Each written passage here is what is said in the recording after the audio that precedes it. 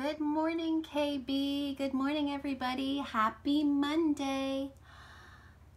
Do you know it's circle time? Circle time, circle time. Do you know it's circle time in KB? Do you know it's circle time? Circle time, circle time. Do you know it's circle time in KB? Do you know it's circle time, circle time, circle time? Do you know it's circle time in KB? Good morning, everybody. I hope you are awake. I hope that song helped to get you ready to focus, get your brain ready to work. I have our morning message for you right here. Try to read it with me. Dear boys and girls, good morning. Today is Monday, April 20th, 2020. We have Spanish class today. Love, Mrs. Fahey.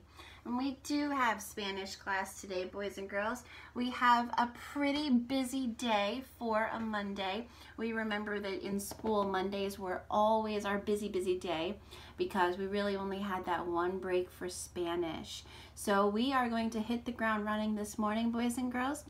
You are going to do your journal entry and your calendar. Make sure you include the numbers 18, 19, and 20 in your calendar, paying very close attention to making sure the 2 is formed correctly and not backwards. We were working on that so much, okay?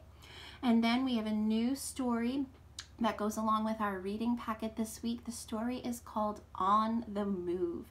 And boys and girls, this story is going to talk to us about all the different ways that we can travel around the country. So On the Move, definitely check out that story that I'm going to leave a link to. Okay, and then we're just going to start our reading packet. And then we have 2 letters of the week today. Our letters of the week are V. Let's make that sound. V, V, V. And Z. Z, Z, Z. V and Z are our letters this week. So you are going to start in your phonics book today with just the letter V. And you can even make the letter V with your fingers. 2 slanted lines for the letter V. Go ahead and make that. Excellent. So in our phonics purple book today, we're going to work with the letter V. In our handwriting book, we're going to work with the letter V as well. Lots of practice with that letter. And then in math today, we're going to start chapter 9. So we're starting chapter 9 today. If you have a number cube or a dice, maybe from a board game, that would be very helpful to have in math today for a math game. If you don't have a dice or a number cube, you can use flashcards, just number flashcards.